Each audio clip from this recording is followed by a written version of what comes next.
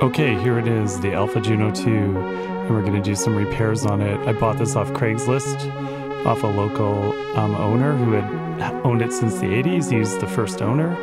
He was a bass player that just wanted another synth to play with, and it's been kind of sitting around his house for many, many years. Obviously the battery is dead, and you can see the memory is corrupt on the memory side of things, although the preset patches still load off ROM. And you can see I'm just playing some of the keys here, and there's some dead keys. So that was the first thing I noticed, is that not all the keys work.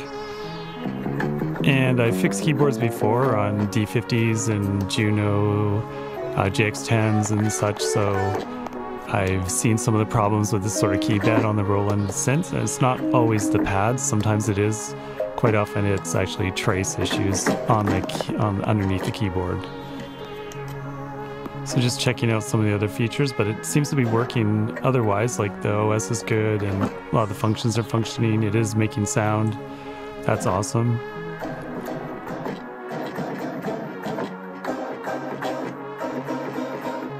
For the most part, the synth is in pretty good cosmetic shape, actually. It's a really good looking Juno. Again, it's been kind of sitting in closet for years.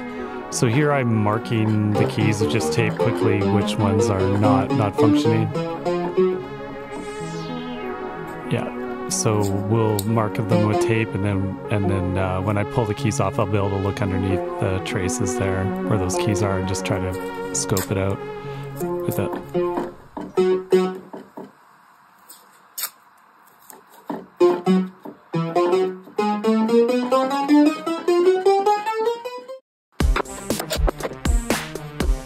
Okay, here we are taking it apart.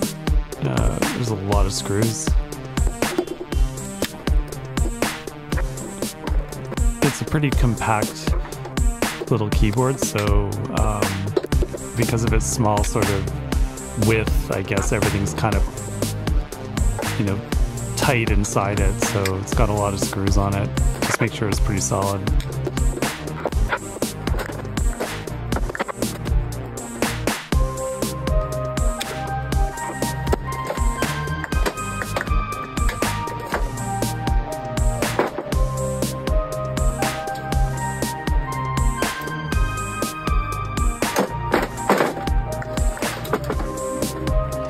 And there it is, comes apart. It's a pretty nice, clean design. It's pretty clean inside too. There's the power supply section,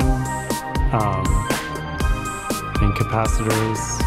There's the main board you can see, and it tucks in underneath the keyboard actually by quite a bit. And there is the chorus board with the BBD chips.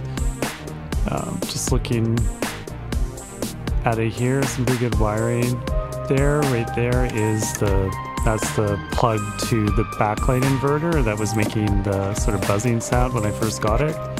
So I'm going to pull that out because we won't be using that anymore.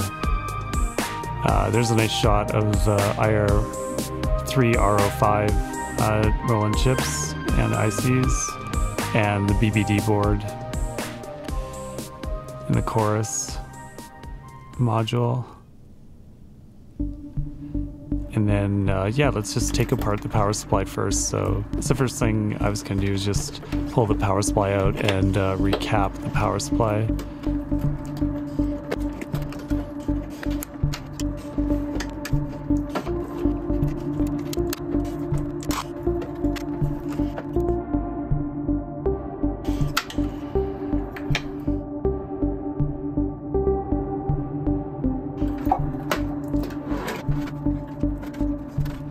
Keyboard slides out. It's a bit tricky, but it actually rests in underneath the motherboard. And here's the actual main board. You can see the Roland DCO chip there, and the CPU and the ROM there with the U on it.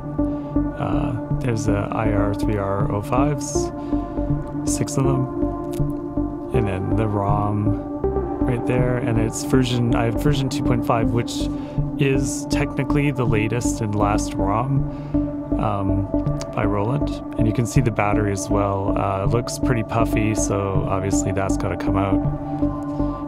I've got my parts here now, so I'm going to just take out the main board and let's desolder the battery and get a new battery in there.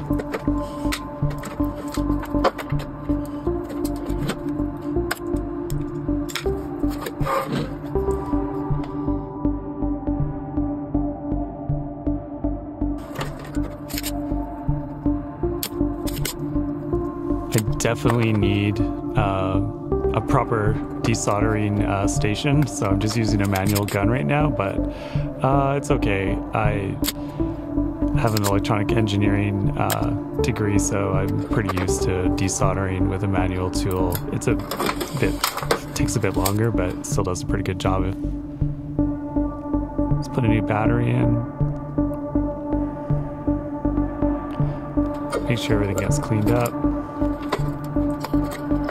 properly. Okay, here's the power supply being recapped. Let's pull out the old caps. Put in the new ones. Make sure the leads are trimmed properly so there's no shorting on the underside of the power supply.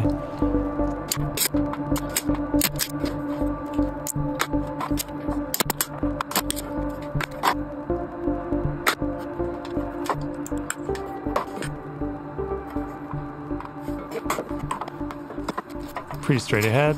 Put the new power supply back in.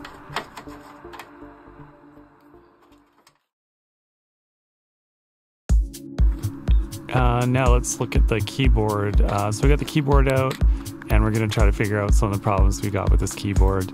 So it's obviously a little tedious to just take it all apart, take all the springs off. I put the black springs and the white springs in different little containers because they do seem to be slightly different in size, even though some people say that they are the same. And then these little plastic strips that hold the keys like in place, and pop those out, and then just one by one pull all the keys off. And I like to just keep them in order, so when I put them back in, they're easy to put in because you just grab them one by one in the same order you pull them off in. The black keys don't need to be in order because they're all the same.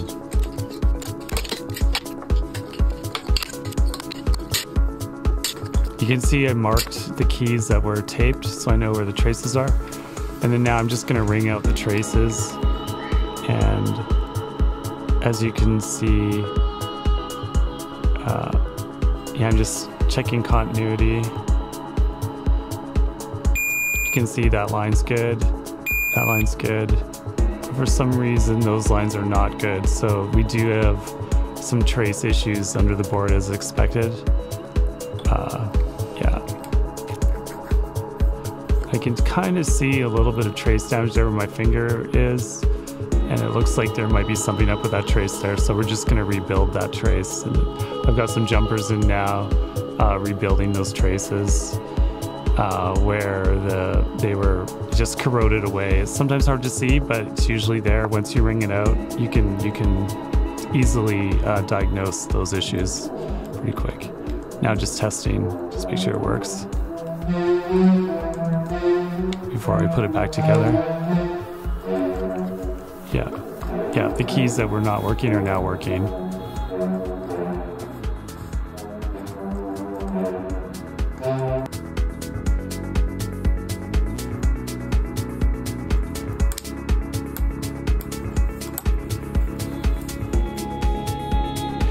And here's the aftertouch strip, and I'm just pulling it apart just to have a look at the carbonation underneath it. It's definitely old,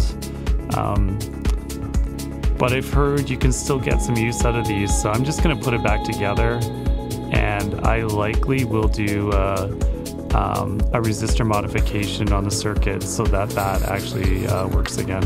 It's probably the easiest thing to do. And then now let's put the keyboard back together.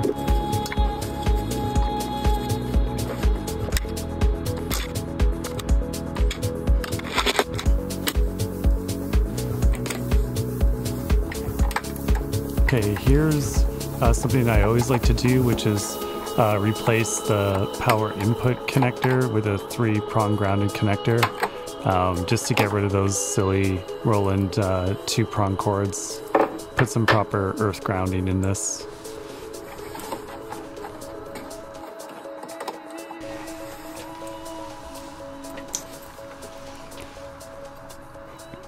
Just soldering the mains in to the connection now. Make sure the wires are nicely seated, and then heat shrinked. Like to add some heat shrink. Okay, and then this is the part that's arrived from synthparts.com. This is the new OLED display. So we're gonna pull the old display out because it's the backlight is shot, and you know, it's just not as nice looking as an OLED. Install instructions.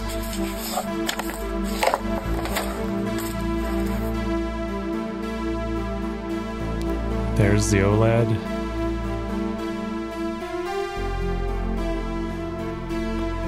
Okay, let's pull out the old 1x16 LCD display and just get that out of there. You can see there's the inverter cable. I just cut it, the white and black cable, and install the new OLED. It's very simple. Just plug in the ribbon cable, put in the 4 screws. Let's turn it on, check it out, and there it is. But unfortunately, it has the ROM issue where it only displays half the screen, and I found out at this time that even though I did have the latest ROM, I didn't have the latest ROM with the updated upgrade for OLEDs. So I had to order that, and it came in the mail here, and here's the new ROM. So it is the same ROM, 2.5 with the OLED upgrade. And as I got that, I also realized that the old ROM was not socketed. It was actually hard soldered into the board, which is pretty much the first time I've ever seen a ROM not socketed before. So maybe in the later Junos they decided to just solder it in. Maybe this one might be a later unit, and so they probably just were like, we're never going to change this, so they soldered it in. And so I had to hand desolder that IC, and there it is, popped out carefully, and it's clean up the pins. Looks pretty good, pretty clean. And then I put in a nice socket for that. There's a socket in there now, and now I can actually place in the new 2.5 ROM with OLED upgrade. And yeah, great. And stick that in. Just make sure it's seated properly. You can see the new battery in there as well. I've got. So that's ready to go. Let's get this thing back together. And make sure when the keyboard's in that the aftertouch strip is connected. And it's all set right, so I can now screw it in properly once I've got it set right.